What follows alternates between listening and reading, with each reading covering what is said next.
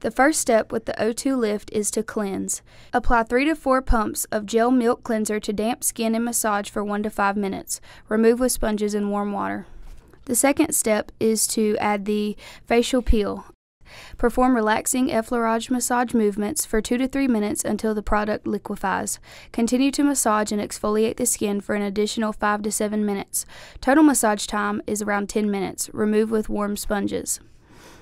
The next step is to apply 3 to 4 full pumps of the oxygenating facial mask. Do not massage. Upon application, the mask will thicken and settle in a cloud-like fashion.